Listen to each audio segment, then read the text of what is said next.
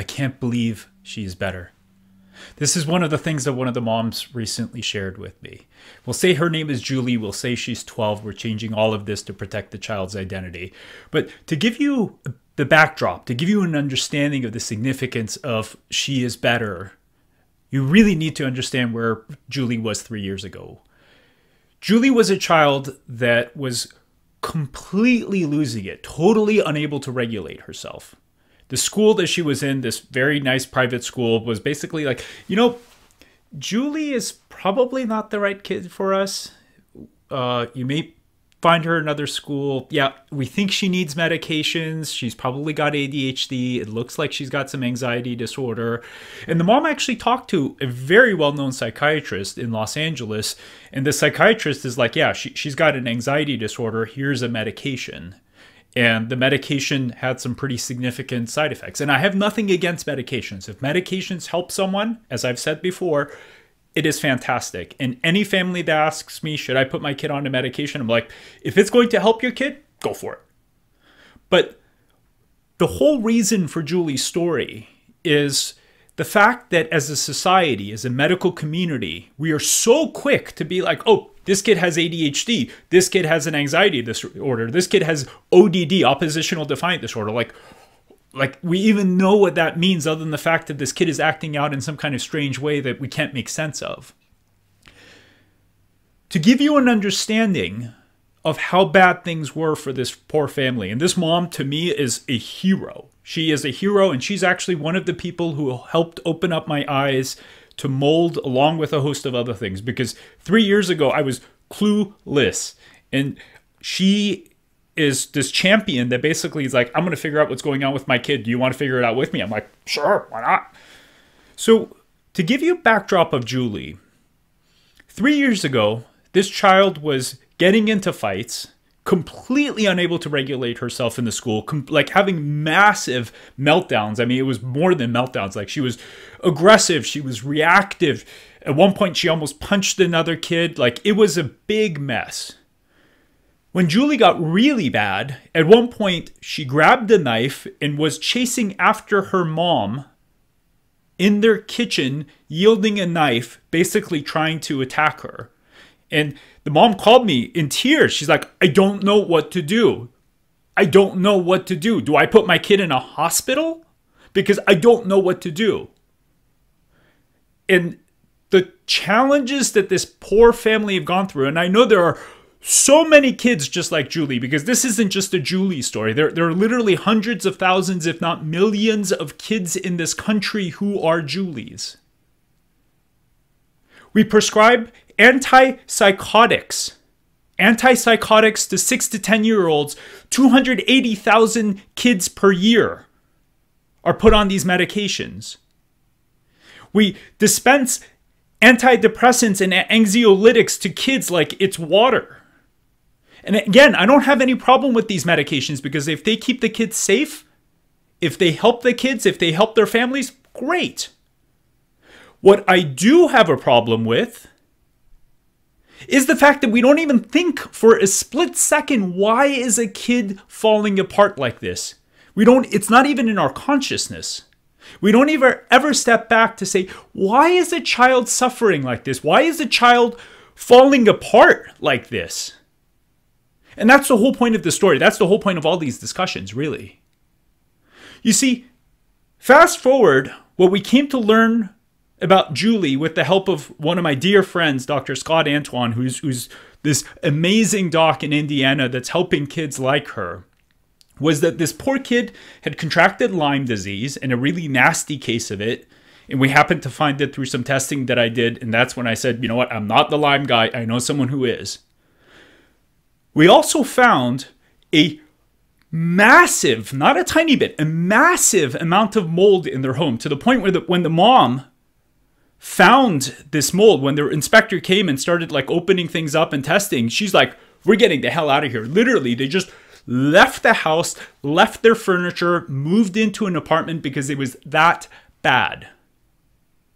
Now, had we not identified the Lyme, had we not identified the mold, and Julie had continued to live in that home, what would have happened?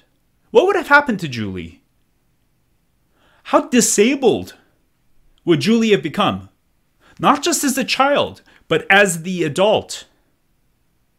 And how many poor people, how many poor kids are essentially becoming disabled because we don't even think about asking the question? It's not that we're asking the question. We're not even getting to a place where we're even asking the questions. And how much suffering is this causing for our society? For these poor families where they look and they're like, I don't know what's going on with my kid, but this is not my kid. And that is the thing. This is not who these kids are.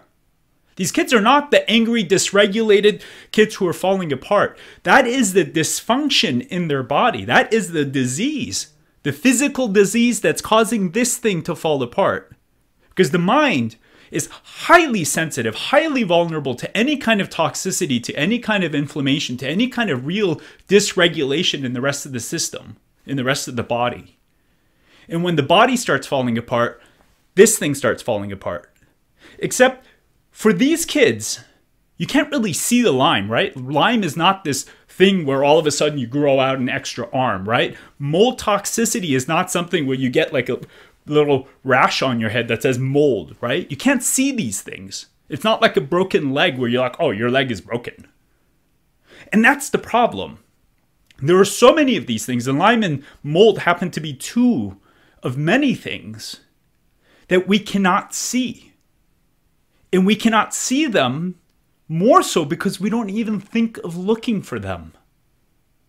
When was the last time a psychiatrist said, you know what? I'm going to check for Lyme disease just to see. You know what? Why don't we have someone come and check your home for mold?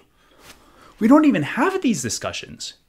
Now, the beautiful part of Julie was just recently when I was talking to the mom, and they've gone through a lot of work. I mean, this mom has done so much work. I don't know if I'd even be able to do that. I'm sure as a parent, if my kid was falling apart, I'd find the strength to do that. But she changed her diet.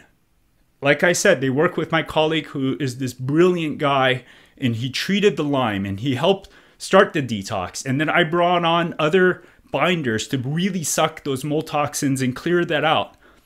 And with this last discussion that we had, the mom says, I can't believe she is so much better. Julie was in a ski resort, and for the first time, the mom just walked away. And Julie was interacting with the ski instructors and telling them how grateful she was. And she's not on any medications at all. She's on a bunch of supplements to keep her system regulated at an immunological level. We're not doing any kind of psychiatric supplements or medications. A whole lot of inflammatory, a whole lot of detox, a whole lot of gut balancing. The mom has noticed this girl to be more loving and appreciative. And really the best side of Julie is coming out. The true side of Julie is coming out. And that's what I love about this work. I mean, that's the whole reason why I'm here, why I keep sharing these stories with you guys. Because what is so cool about the work that I do is we take the child who's in a state of chaos. And it's like there's just physiological chaos in their system. And there are all of these drapes, if you want to say, these covers that distort the child's true self. And as we pull these layers away, this beautiful human being starts shining through, the real human being, the real child. And ultimately we get to see this loving, kind, generous self start showing up, because that's what we're all about. Especially kids. I mean, as adults, we've got our own psychological issues and we've got our baggage, and it ultimately causes us to feel hurt. And kids are pure. That's why I love working with them. Why I don't work with adults is we've got too much baggage. I've got too much baggage. Kids don't have that. They're pure. And when you clean up the inside, when you balance the physiology, that pure essence of the child starts shining through. And the kid who is about to stab her mom with a knife, the kid who was about to punch kids in the school, the kid who was getting kicked out of the school, is not this loving human being who is compassionate and kind and regulated and happy. And I hope through these conversations, we can create this possibility for all the kids out there. And even if we don't create the possibility, at least we allow parents to know that these possibilities exist. And we start driving forward the conversation so all providers, even if they're prescribing medications, and again, I have nothing against medications. I have family members who are on medications and it's helping them profoundly.